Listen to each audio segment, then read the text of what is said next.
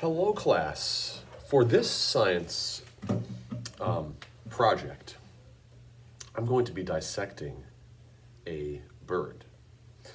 Now, to dissect an animal means that the animal has died, its body is preserved, or it's as in like it's not rotting away or disintegrating. And it gives us a chance to take a really close look at the way the body is made of the animal. So as I'm dissecting this bird on this video, I'd like you to keep in mind a couple of really important points that you're going to have to be thinking about and writing about after this. And the most important one is you need to be thinking about the traits of this bird. Now, a trait is like a characteristic. It's usually, when it comes to a plant or an animal, it's something that defines it and why it looks the way it does. For us people, a trait could be brown eyes and dark hair, or really large shoe size, or really small hands, or skin color, or those types of things are traits. But for animals, traits are really meaningful because they help the animal to perhaps survive. So I want us to think about what kind of traits does this bird that we're about to dissect have so that it can use them for survival, to stay alive in the wild, in the wilderness. So if a dead animal makes you kind of queasy or a little bit like squiggly, squirmy, that's okay. Just give it your best try. You don't have to watch the entire video if you don't want to, but I suspect that you might actually enjoy this. Now, I certainly did not kill this bird. This bird was killed by my cat at home. That's what cats do. They're hunters.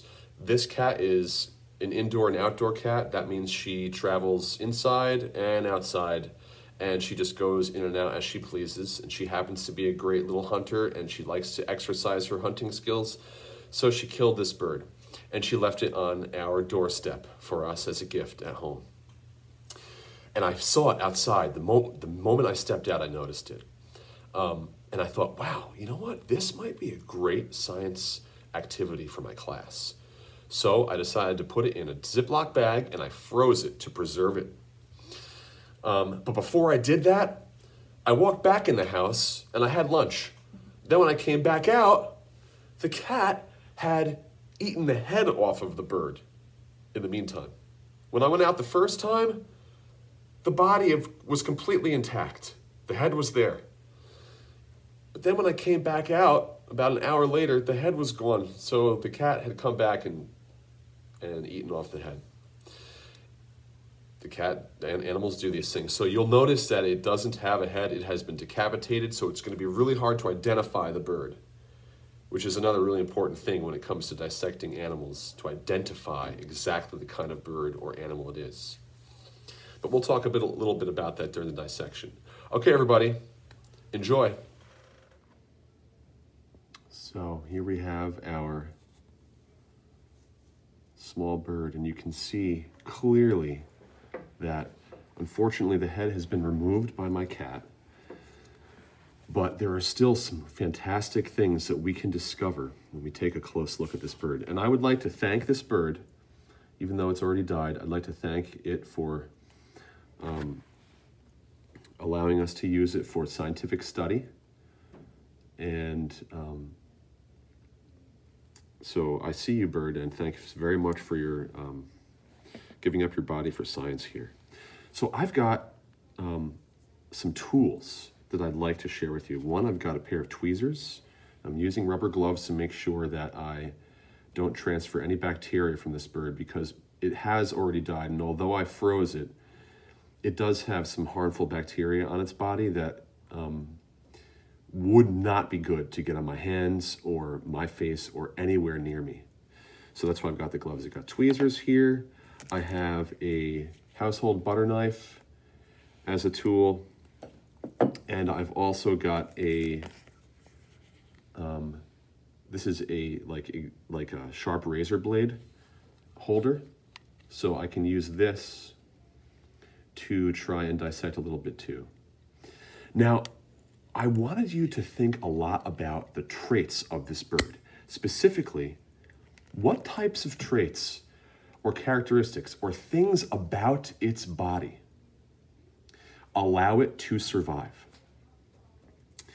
So this bird has delicate little claws that are actually quite long. Look at the size of those nails there compared with the size of the foot.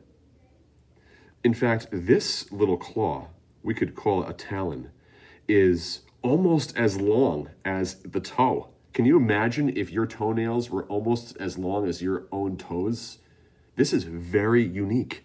This is a trait of the bird that might help it to survive. And I wonder how. I wonder what these claws are actually used for.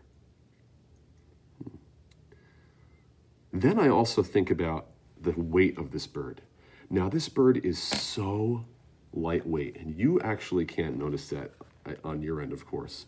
But if I were to pick this thing up, it is so delicate in my hand and so light, I can't even notice that it has any weight. Barely perceptible how heavy this thing is. It's very lightweight. And because it's so lightweight, it's able for the bird to actually fly and be nimble in the air. Another thing that I wanted you to notice was that this bird is actually really quite small. You probably could realize that compared to the size of my hand, but if I were to use a ruler to measure its rough height, and I'm going to account for its head if it were there, from head to tail,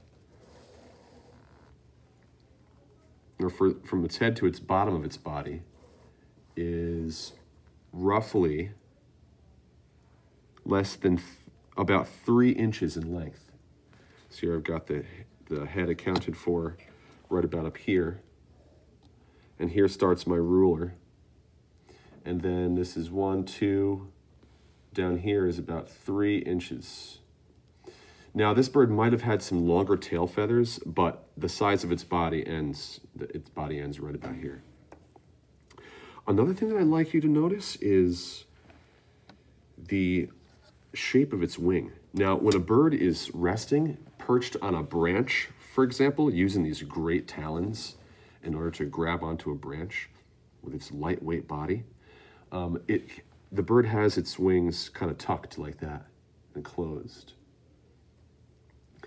But when a bird is in flight, its wings spread open beautifully. And I'd like to show you a little bit about how that actually can appear here. So if I'm going to gently grab this portion of the wing and start to spread it out and fan out those feathers, you'll notice that the wing is actually quite wide in how it spreads out. Look at how that beautifully can open up. And you'd notice that the feathers are dark color, but they have this really unique white stripe going along one side of the feather. I wonder if that is something to help it to survive. It's certainly a character trait, dark feathers with a little yellow stripe, actually. Maybe that's something that was either passed down from its parents or something due to the environment in which it lived. And then here we have some feathers of its chest or its back.